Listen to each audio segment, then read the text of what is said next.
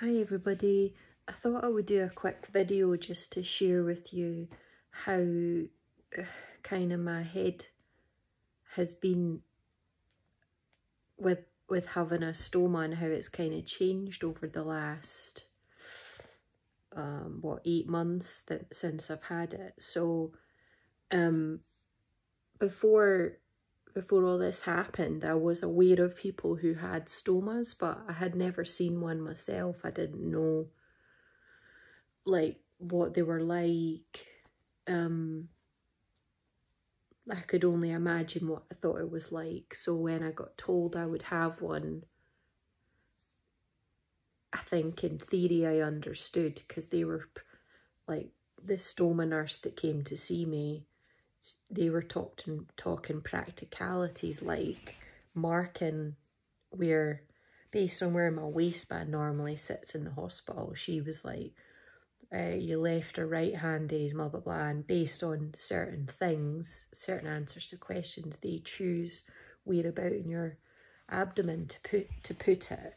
So a lot of the chat before it was kind of just high level stuff, and then what practically happens afterwards, like, we'll change the bags for you until you feel you're ready, and then you won't get discharged from hospital until you're deemed competent when it comes to changing your stoma bags and things. So, like, I didn't feel positive or negative about it in the first week that I was in hospital, because I was flung in at the deep end and I was probably drugged up and still dealing with some of the problems that happened after the operation, like my bad reaction to one of the pain meds and my low potassium and things. And then after I left hospital, probably the first 6 to 8 weeks, I absolutely hated having a stoma. I literally was like counting down the weeks until my surgeon had said, you'll probably be due for a reversal at the end of the year. So I was like, 1 month down, 11 to go, that kind of stuff. And then it's kind of, well, I guess once I hit chemo and things, you know, my focus changed again. Things seemed to settle with my stoma. Up to a point, it was a bit up and down with the chemo drugs, but I was too busy dealing with the side effects and coming to grips with the fact that I was having to go through chemotherapy in the first place, that the stoma kind of became secondary, and I just kind of got into a rhythm of changing it and having to accept certain things about having them.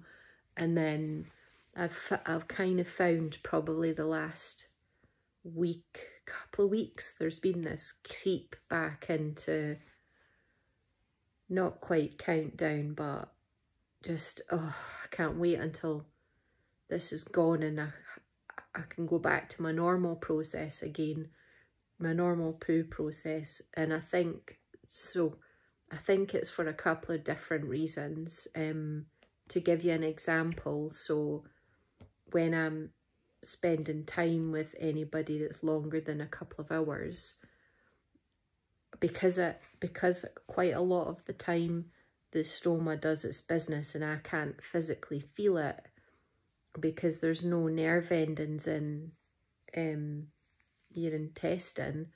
So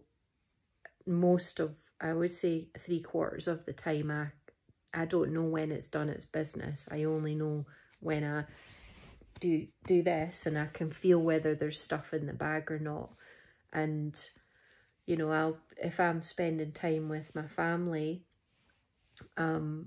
because they live an hour or so's drive away, normally if we go up, you know, we're up there for half a day or a full day, and I kind of find myself like during the day having to check, and then if it's really full, I'm having to go away and empty it. And then, you know, sometimes there's issues and I'm having to flush the toilet lots and stuff. You don't need to know the detail, trust me.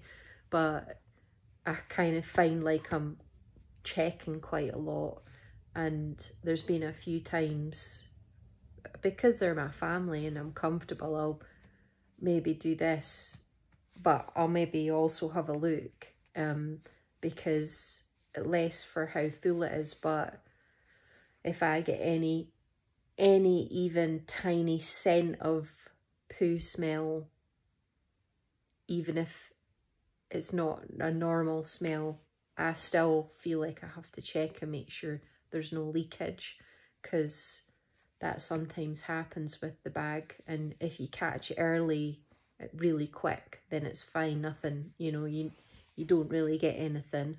Normally, most of the time I've been able to catch it early, so it just is a quick bag change and then that's me done. So I think just like feeling like I'm having to check, and any whiff of poo smell, I'm like on red alert. And